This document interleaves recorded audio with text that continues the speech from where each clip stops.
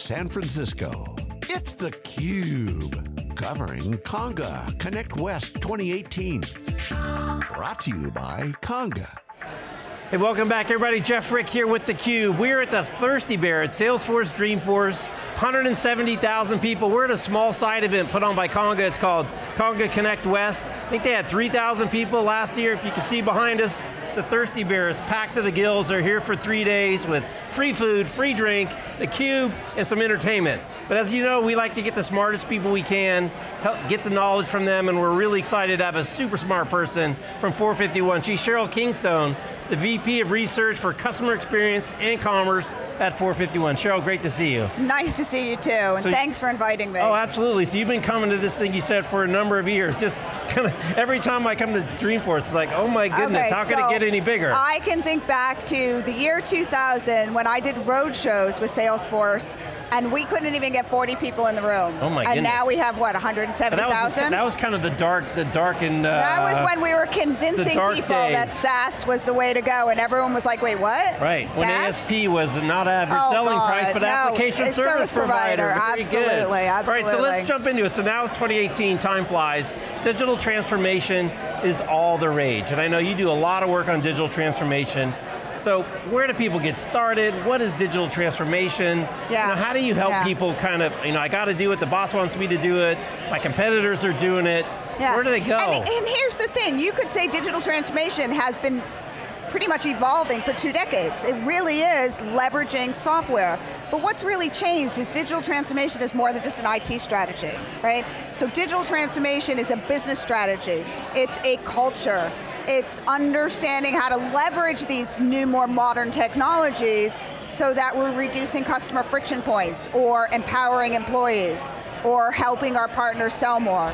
So it's really more of an overarching strategy instead of independent, I'm going to go out and get software A versus software B. Right, and there's so many components of it, and not only the technology piece, but as we always see it shows, also the people and the process. The technology by itself is just another tool. Yeah, and we've been also talking in decades around people, process, and technology, and one of the things I've said for a long time is what's missing in that is the overlying or underlying data element of it. And that's another thing that's changed, is what are we doing to harness the power of the data that we get through these digital transformation processes that we're undertaking. Right. And data is absolutely critical.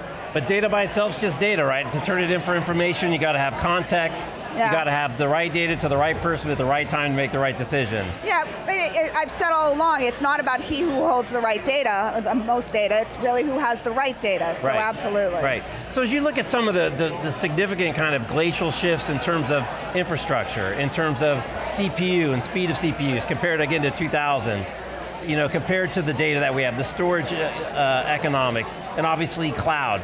So now finally, it seems like we're getting to the tipping point where you've got enough horsepower, you've got enough storage and compute and networking that you can start to implement some of these things that were just a pipe dream when you couldn't get 40 people in the room. So compute has definitely changed, and it's one of the things that's changed with respect to machine learning.